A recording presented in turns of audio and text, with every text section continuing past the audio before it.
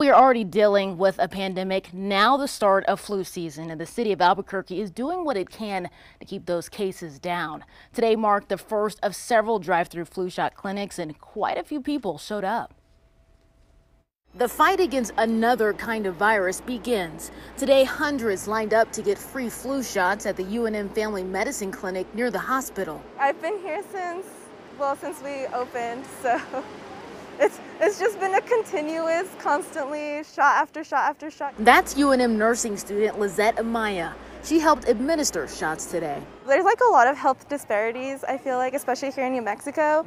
So this is just a great way to come and get your flu shot for free. Free flu shots are available every year, but this year, you see that I have eye shields on and a mask. This wasn't a thing of the past. Things are different. This year, it lowers the impact on our hospitals in the face of the COVID-19 pandemic. Arlinda Thompson is the unit director for Family Medicine Clinic. Health professionals say getting the flu shot is more important than ever. According to the CDC, in 2018 to 2019, it prevented 58,000 influenza-associated hospitalizations nationwide and 3,500 deaths. At today's event, we're told 1,300 people pre-registered.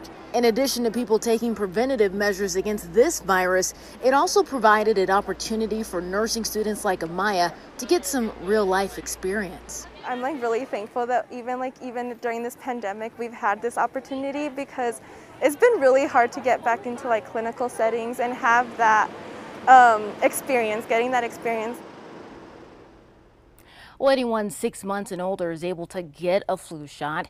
UNMH plans to host a total of 7 drive-through clinics across the Albuquerque metro area.